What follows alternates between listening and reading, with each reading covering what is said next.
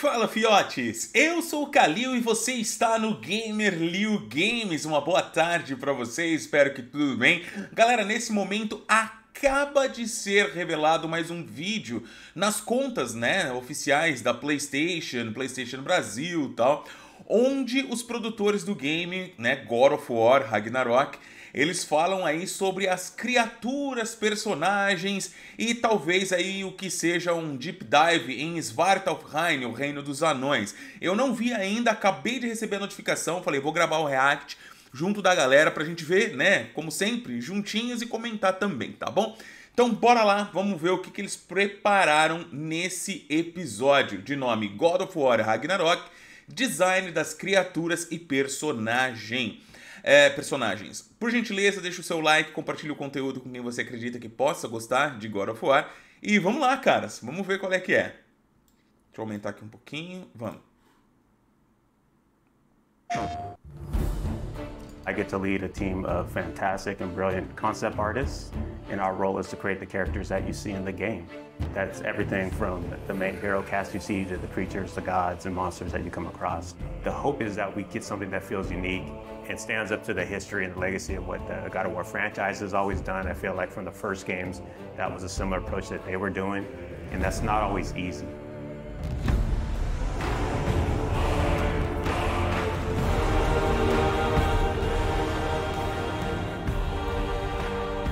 My name is Raf Grassetti. I'm the director for God of War Ragnarok. Hi, my name is Marissa Coppert. I am a character technical artist. Hi, my name is Angela Rico, and I am a senior character artist in God of War Ragnarok. Hi, I'm Della Longfish, and I am the lead of the character concept team at Santa Monica Studio. O cara do concept, mano, que louco isso, velho. What in all yarns me that happened to him? As a character technical artist here at SMS, I rig most of the characters and props that you see throughout the world. As character artists, our job is to create 3D assets based on the beautiful concept art provided to us.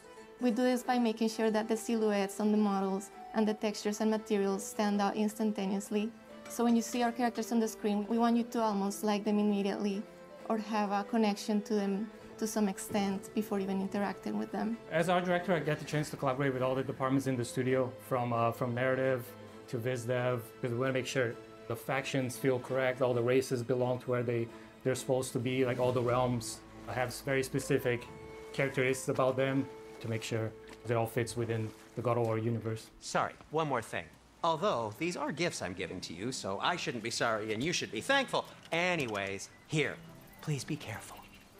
In the God of War 2018, we saw Brock and Sindri, and that was the tip of the iceberg of the Huldra. And in God of War Ragnarok, we actually get to go and visit Svartalfheim, where they're from, and a great part of that too, we want to make sure that we expand the cast. You know, we've just seen a little bit of what was represented, and that was something that we hadn't seen.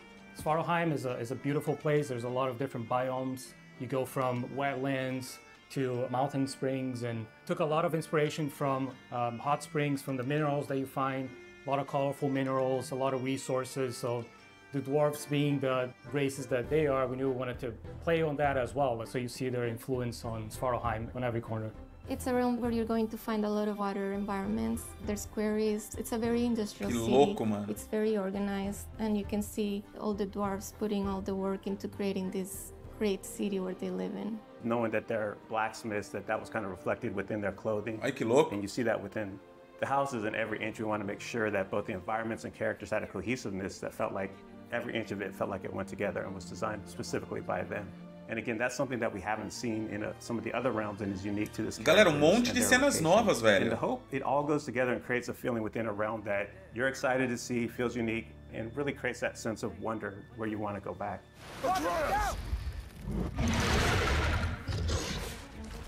When designing a character to match the geography around it, first it's definitely dictated by the biz dev team and the narrative team and the story team. They make sure the character is designed for features that fit in with what they need.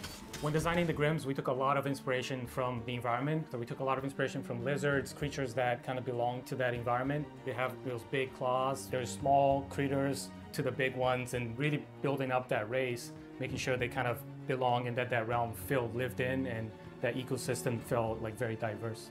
Making sure that it feels natural and believable is a big part that goes into the design elements. So our artist, Stephen Oakley, pulled a lot from the environment concepts that Luke Berliner and his team were doing and pulled a lot of those into actually the skin texture, even the bulk and volumes that you see in the characters. So it really does feel like not only do they belong in there, but you're able to see them and they stand out for the combat experiences with the character.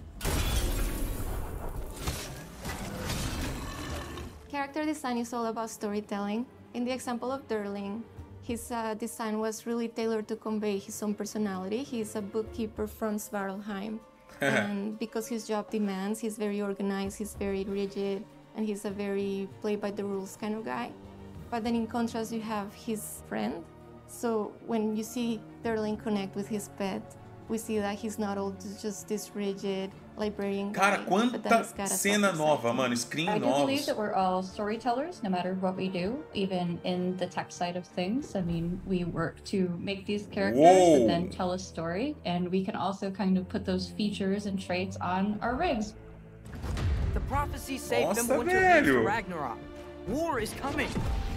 Svartalfheim, the dwarves, working with different races from different realms, so definitely seeing Ragnarok and the impact of that into the realm, it puts them into this position that's very interesting to see which side they take and things that they're building. So as you go through the level, you find out a lot more about this race and the political situation that is happening while Ragnarok and Fimbulwinter is taking place. Hey, dwarves! Oh. They're, running away.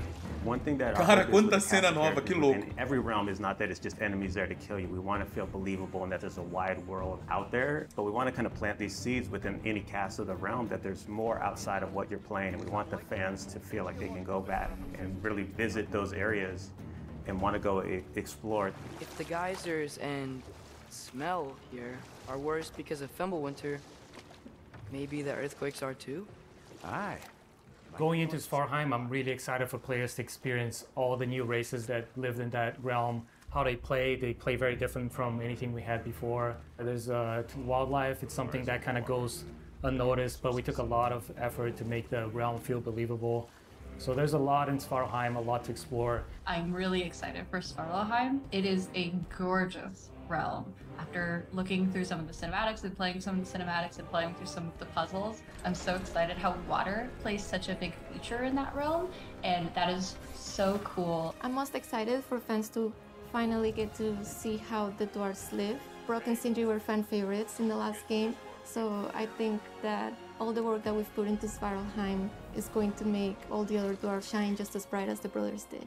The best part I have is turning on to YouTube and seeing all these call-outs and all the attention to detail that the fans pick up on. That's one thing that we keep in mind when we're designing characters, to make sure we do right by the fans. And knowing that all the work we put in will be seen and appreciated. That's not always the case, but our fans just get every little nook and cranny on that.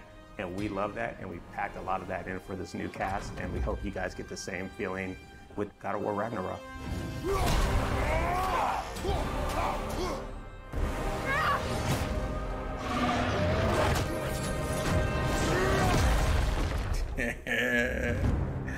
Ai, que delícia, mano. Caraca, irmão. Mano, eles mostraram muita coisa aqui. Mas tem um negócio aqui que eu vi que eu fiquei assim, peraí. Deixa eu ver se eu acho, mano. Acho que é aqui, ó. Peraí. Eles falaram um negócio aqui que me deixou bem curioso, cara. Out there, but we want to kind of plant these seeds within any cast of the realm that there's more outside of what you're playing, and we want the fans to feel like they can go back and really visit those areas and want to go explore. If the geysers and smell here are worse because of Fimbulwinter, maybe the earthquakes are too? Olha lá.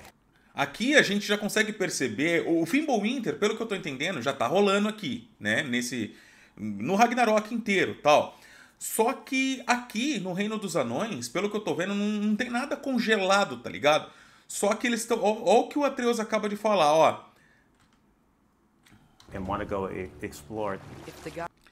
Se os geysers... Geysers é bom, bagulho de gás, sei lá.